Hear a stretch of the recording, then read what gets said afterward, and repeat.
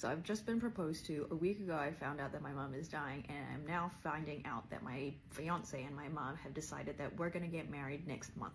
Hey beautiful people, how you all doing today? It's your girl Destiny here and welcome to my channel. How you are doing? Hope you guys are doing great. So this video is the part 2 video of the video I posted previously of the lady that shared our story of why the F did I get married at the age of 20. If you haven't seen that first part, go check it out because it will give you full context of it. I personally am seriously like itchy to hear the remaining part of the story, what went down, because she went on in the first part to talk about some of the backstory that happened, how she met her boyfriend at the age of 5 and she had a crush on him.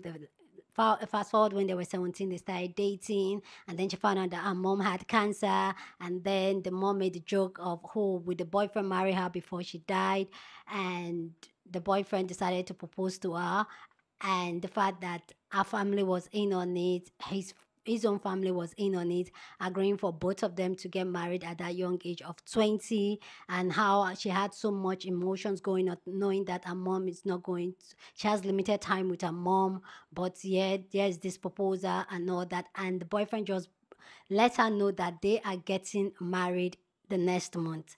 Anyway, guys, I'm ready to hear the remaining part of the story because I really want to find out if she's still married to this man right now because she has a ring on her finger. If you haven't seen the first part of that video, please go check it out because it will give you full context of what we're talking about here on this channel and for you to follow up on the story. So go check out the first video so you can join on it, okay? So I'll link it down in the description box so you can just click on it, watch it, and then come back to this, all right? So let's go hear more of the story and then we'll come back and talk more. This is part 4 of why I get married at 20. So I've just been proposed to. A week ago, I found out that my mom is dying, and I'm now finding out that my fiance and my mom have decided that we're gonna get married next month. I'm so confused with everything that is going on that I have to sit down and breathe and just process everything that's going on because, one, I'm still confused with when I found out a week ago that my mom is about to pass away, and I'm still processing all the emotions with that. Two, I'm processing what just happened to me. I just got proposed to and I wasn't even expecting it. And three, how the hell am I gonna plan a wedding in a month? As I was spiraling, all of my fiance's family and my fiance is telling me to calm down, it's gonna be okay, and that we're just gonna have a good time. We're gonna go back to my family home, see my mom, celebrate, and eat some food, and just take today for what it is. So the next month was just going to be some makeshift wedding planning. I contacted every venue, not caring what it looked like, just inquiring for the next month availability on the 21st of November. I scoured the internet for a bunch of secondhand dresses, and I was deciding who the hell is even going to be invited to this wedding. I don't know. I was still trying to figure out how I was going to pay for this wedding. Bittersweet enough, my mom told me that her insurance money came from her life insurance and that she's been paid out and that we're gonna use this money to fund the wedding. Everything felt kind of real and fake all at once. That made it feel even more real because, I mean, finding out that you're getting paid out because you're dying is just the most insane thing. And I was so blessed at the time because my mom mustered all of the strength to go to every single venue that we had scouted out and said that they had an availability for the next month. She gathered all of the decorations that we needed for the wedding. She was in contact with a bunch of my vendors. She did so much more than I had ever expected to after everything that was going on.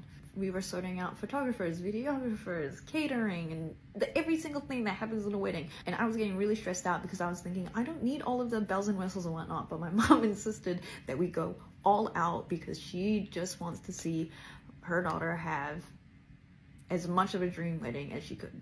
And as the month went on, everything fell into place. One of the venues called me back straight away, and as I was on the phone, they were asking me about my inquiry for the 21st of November. And the lady on the other side of the phone said, hey, I've been in the exact same place. I'm gonna do whatever I can to help you. The lady who managed the venue at Alley Estate, her name is Athena. She did everything in her power to sort out all of the other vendors for me and literally acted as a wedding planner. She did everything that she could with the vendors to get everything that I could have at cost price and just an angel during this tumultuous time. And then my secondhand wedding dress, I was fingers crossing that it was gonna fit me, and thank God when it arrived, it fit me and it was cheap as chips. And deciding who was going to be at my wedding, I didn't have to call a lot of people because we just came out of COVID and the borders were still closed. So all the people that I could ever invite were actually just from New Zealand. We even learned a full choreographed first dance thing in a month. Every single thing just fell into place, and it was like something was watching over me during this time. And during all this time, I mentioned to my fiance, hey, do you remember back when my mom was about to go into chemo treatment and I said that I would go bald with her?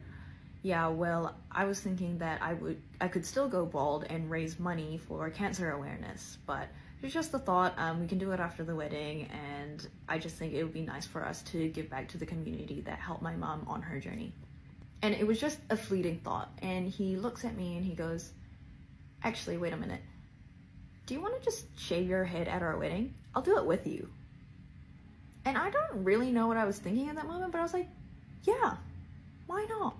Why don't we do it then? There's a portion of the wedding where Filipinos typically will give money to the bride and groom during like a traditional dance. Why don't we just use that money, because we don't need it, to then give back to the community that served my mom?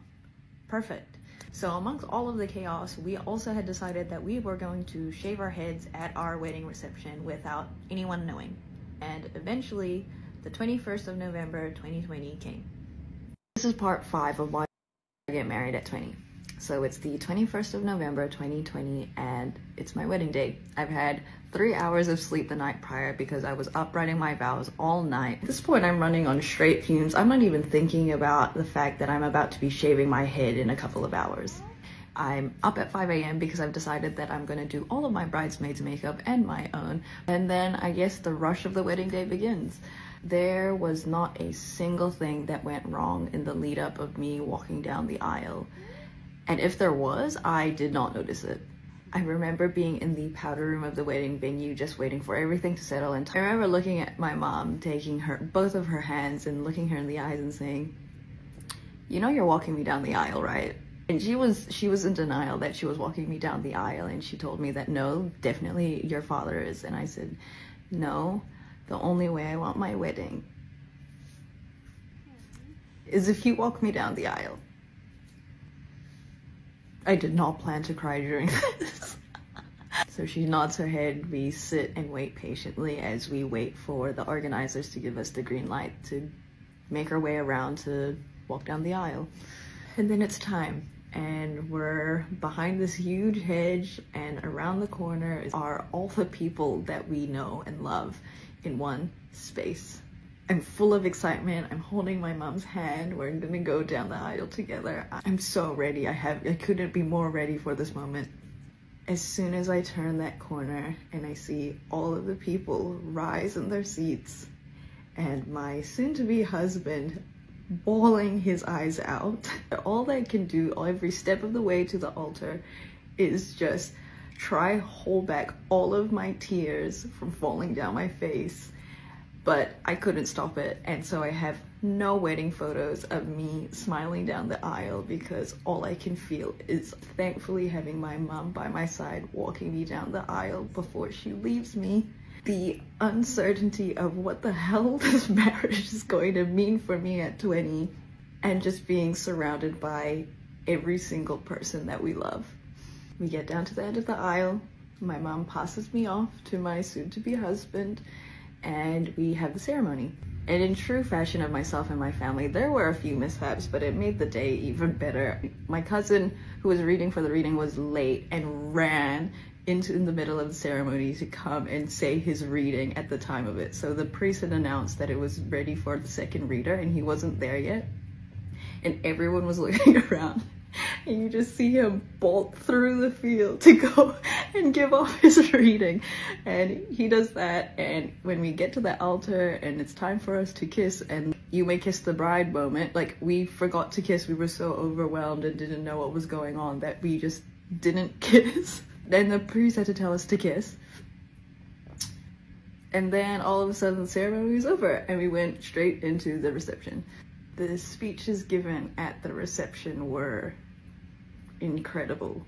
My father spoke, my husband's father spoke, and I'm so glad he did, because little did we know that we were gonna lose him a year later.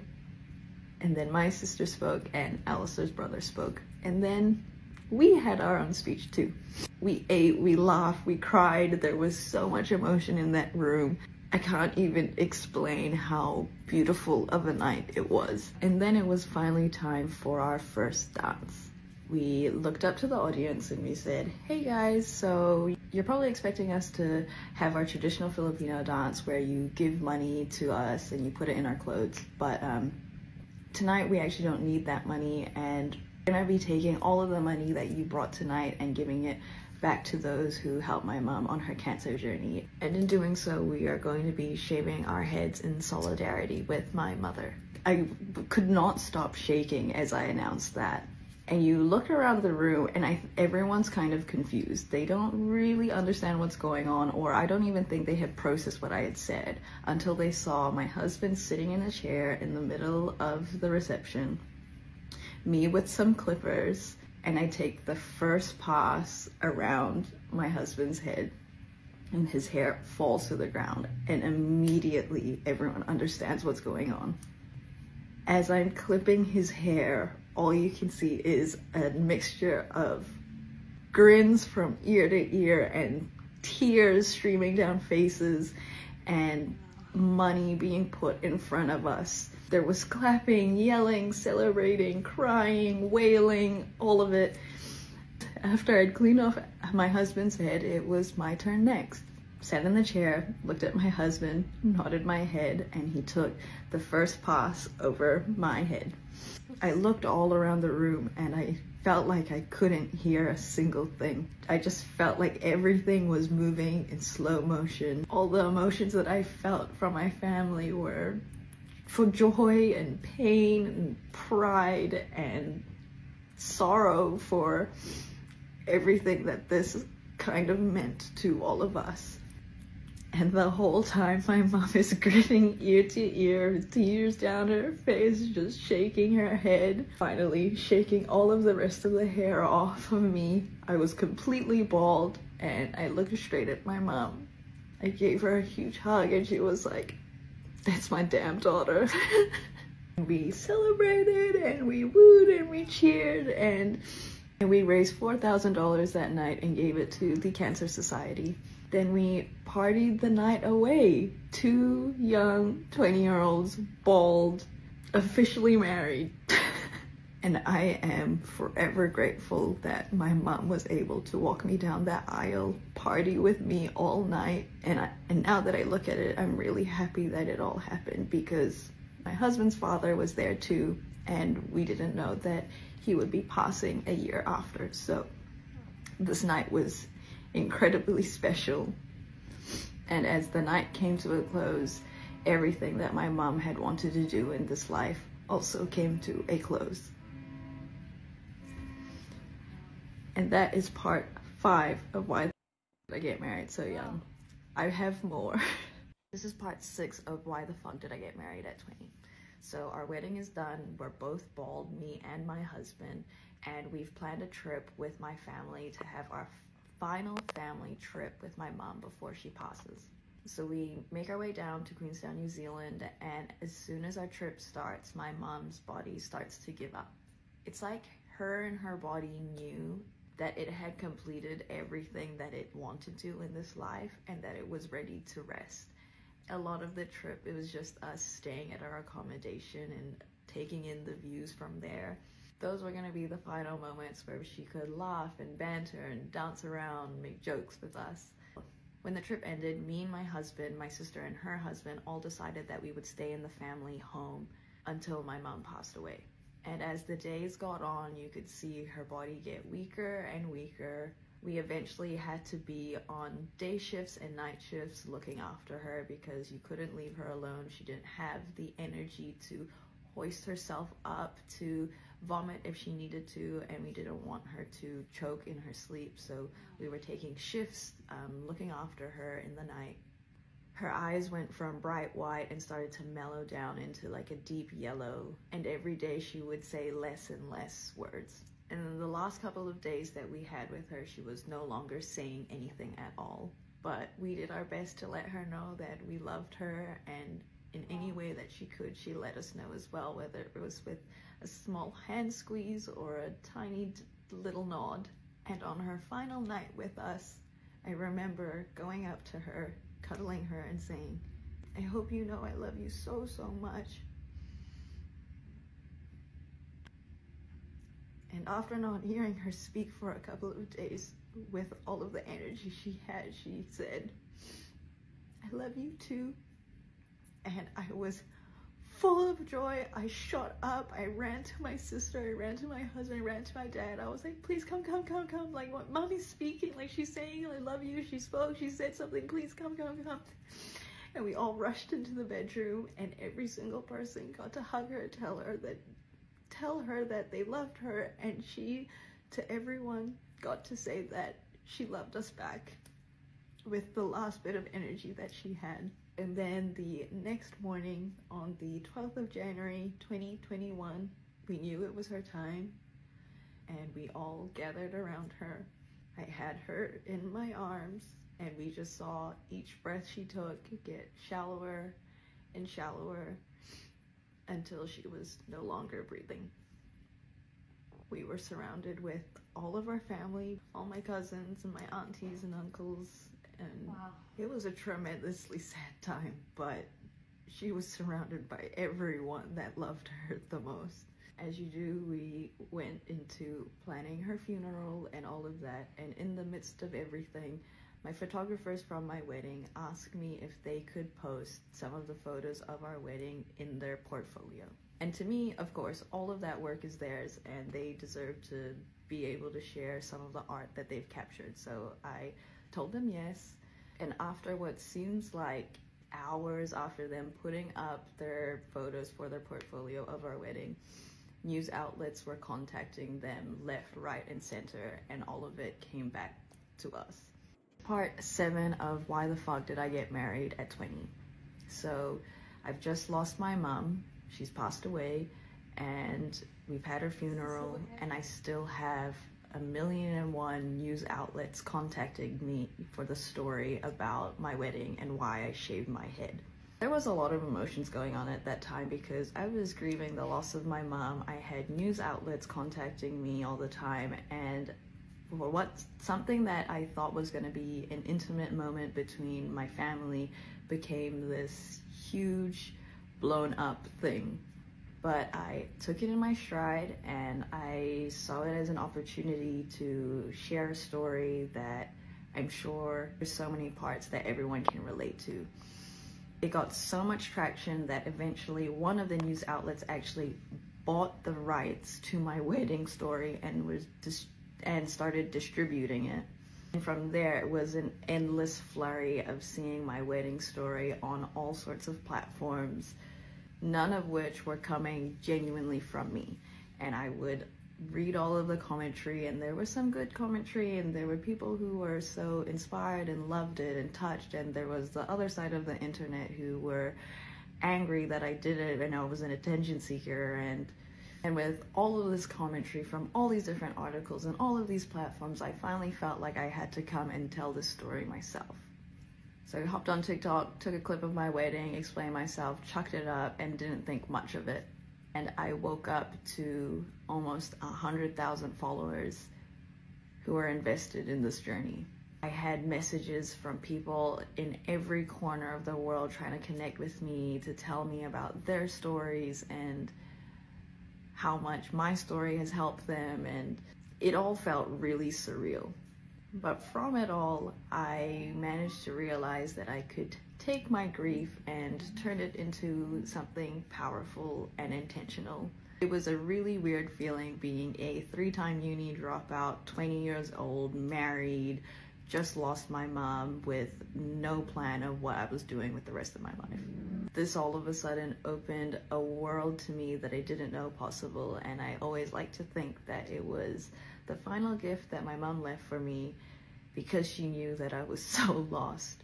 And if there was one thing that I always loved doing, it was storytelling. And so she left me with this platform of people that I can now tell my stories to.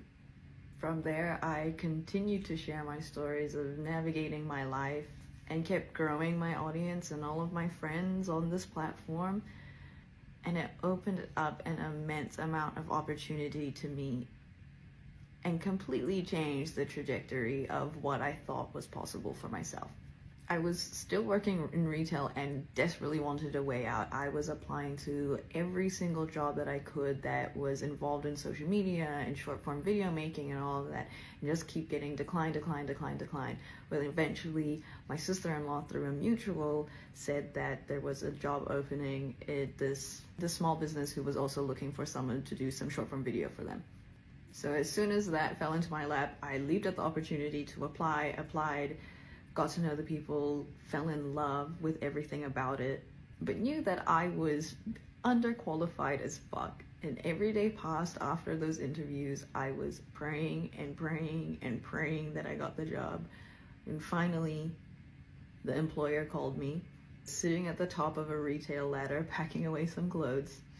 And he essentially said, hey, we really like your vibe and all, but we don't know that we can hire you right now. So I'm sorry, but I don't think I can give you a job. And I gripped the phone harder and I told this man on the other side of the phone, I swear if you don't hire me, I'm gonna jump off the top of this ladder that I'm currently on in the retail store because I cannot work in retail a day longer. And on the other side of the phone, you can hear him take a big sigh. And he says, fuck it, I'll be in contact with you in 2 or 3 months. We end the phone call and I cannot stop crying. I finally found my way out of retail. I finally found my way into social media. Everything that I've ever wanted, all of the storytelling dreams could come true. And now I have my own career as a short form video strategist at the company The Attention Seeker. And I've been there 2.5 years now. And I'm currently sitting in New York City because of all of the opportunities that's been able to give me. I've kind of rushed through the whole end of that story, but there's a lot to unpack still. I'm just glad that you're here to hear it all. And I guess it all started with the teeny little crush I had at 5 years old on some random kid in my class. Wow. This is so like this is such a very emotional story, and I don't like I feel all mushy hearing this already. I'm like, please go down in the comment section and share your thought. Love to know what you think about this entire story down in the comment section. But as always, keep it respectful, guys. Please be respectful down in the comment section. But yeah, I find this story, I don't really even have much to say about it, but I find this story very emotional, and I'm happy for her. I'm happy that she's happy. Like I always say, like even though I don't agree with certain things like getting married early, I know that that does not mean that that's for everybody. If she's happy, I'm happy for her.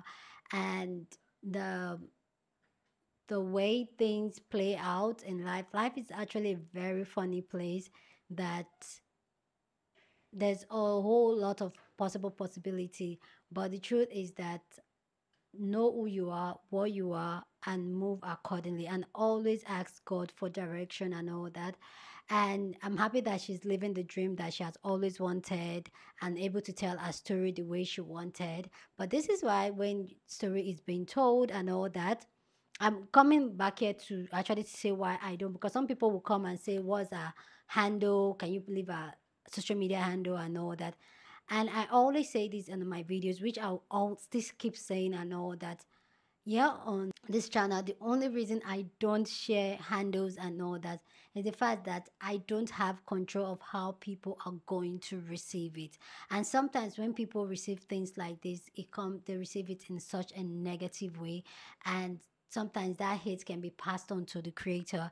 And this has happened multiple times to me. This channel has been reported for sending hate to a creator before, and that was why I stopped putting anybody handle, leaving any trace.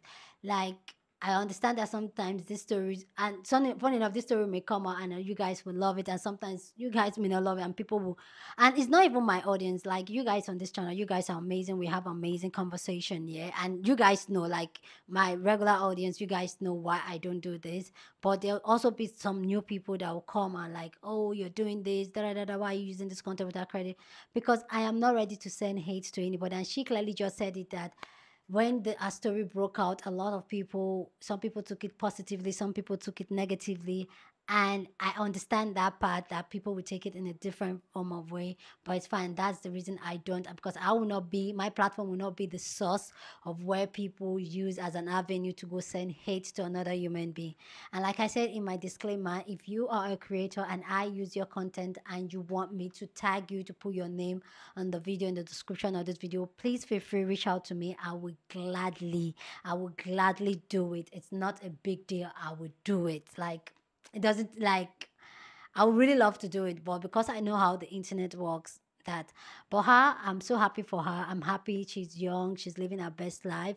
But one thing I would say is that she should also find herself, because sometimes when we do things for people, and I understand that everything worked out perfectly well, sometimes when we do things just because for someone, I am not a fan of that, like doing things for the sake of someone or for get like in things like this. I would just probably let my mom know, like, as much, but which is even a dicey stuff, because she's not going to be here, she's dying, and that's a very sensitive thing. But I personally, I'm talking, speaking about myself, and I'm not trying to downplay what she did or her amazing life that she's living, but I personally, I will not make such huge step, especially knowing what I know now, and know who I am and what I am.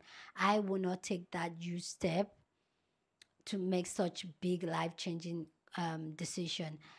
Maybe if I was 20 like her, I would have done that. But sometimes some things happen for a reasons. So yeah, I'm happy for her. And congratulations, girl, on your wedding and your life. I wish you all the best. Anyway, guys, please go down in the comment section and share your thought. Love to know what you think about this amazing story time down in the comment section. But as always, please keep it respectful. Here on this channel, we're allowed to disagree, but we do it in a respectful way. So go ahead, feel free and share your thought. Share this video with somebody that you want to be part of the conversation, because that's what we do here. We have banging conversation. So go on and share this video. Don't forget to give this video a thumbs up, smash the like button, because this helps YouTube to push out my content for more people to see, and that'll be you supporting this channel and this girl here. So go on and do that. Subscribe if you haven't, and I'll see you guys in my next video. Deuces.